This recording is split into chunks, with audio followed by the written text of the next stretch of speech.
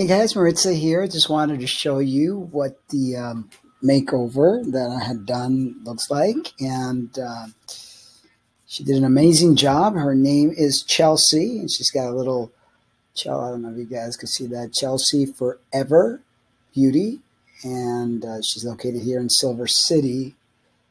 I don't know if you guys could see her information, but I'll go ahead and put it in the description area.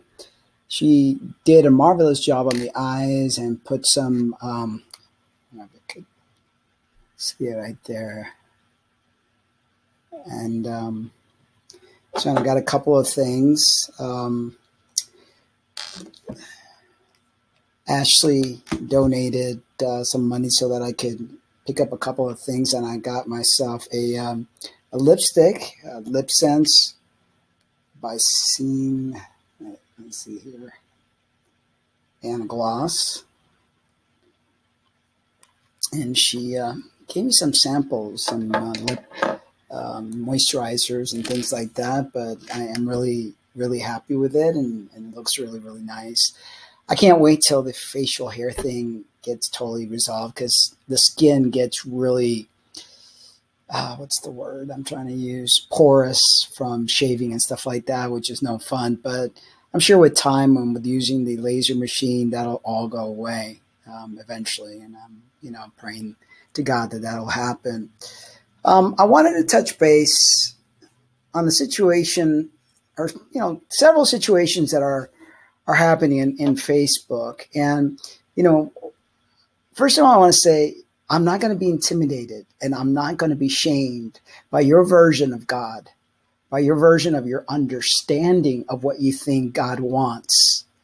If you read the Bible, and I'm talking about reading the Bible, not cherry picking, not just reading a little part of it. You're going to read something, read the whole chapter so you can understand it better. The famous line that people love to use is, "Thou shalt not judge." But that's all they leave it at that. You don't read the whole intention of Christ was that he doesn't want you to be a hypocrite. He doesn't want us to be a hypocrite, and he wants us to judge rightly. But we are to expose evil that is within the scripture as well. So it's like people that walk around living in sin, yes, you're not supposed to be judging. But for those of us that are no longer living in sin, and we have taken on the mind and heart of Christ, and we're living in our spiritual sense versus our cardinal sense, then sin is not part of our life. And not to say that, that you can completely eliminate sin, but you can try your best. That's the whole concept. That's what it means to be like Christ, to live righteously. What it also means is for you to carry your cross. He died on that cross, and those nails got driven inside of him, and he was pained beyond understanding. So what is it so hard for you to carry your cross and to sacrifice yourself and stop living from the flesh, but instead living from your spirit? When you live in the spirit, sin is not even a vocabulary. It's not even a thought process, because the Spirit is like Christ. When the Holy Spirit enters you, you become like him. That's the whole concept. You're twisting the Bible. You're twisting the understanding of God also that you could live based on your desires. And it doesn't work that way. He very specifically said, "Go sin no more."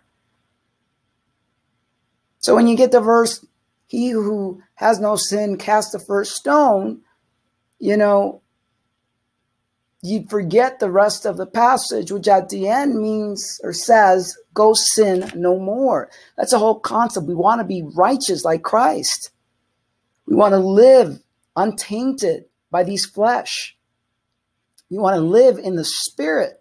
When you live in the Spirit, you're not part of this earthly realm. You don't live for your desires. You live to please him. Because the reason we were created is to please him. So it's fruitless for you to try to Come to my wall and tell me what you believe, the corruption version of your belief of God.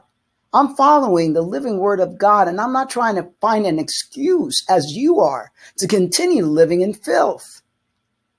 That's the bottom line. If my words convict you, there's something inside of you that you need to work on. It's as simple as that. And you throw the words love around. Do you even know what love means? Love means sacrifice. Love means being righteous. Love doesn't just mean what the human being lustful, self-stroking, self-satisfying, feel-good, fuzzy-wuzzy feeling.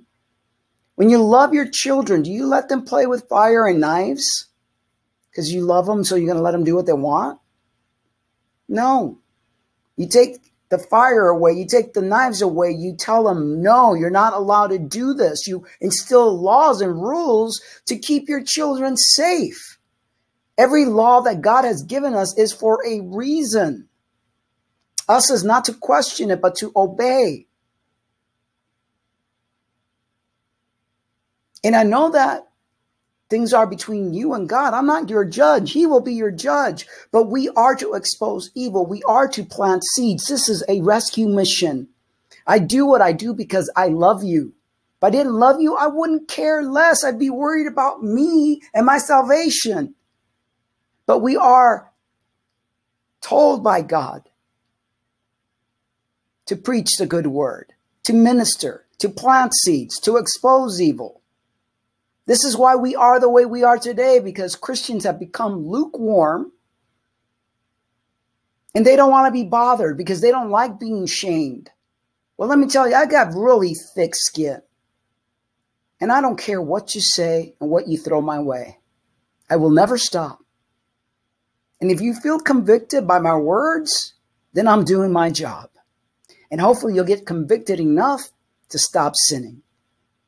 And as Jesus said, go and sin no more.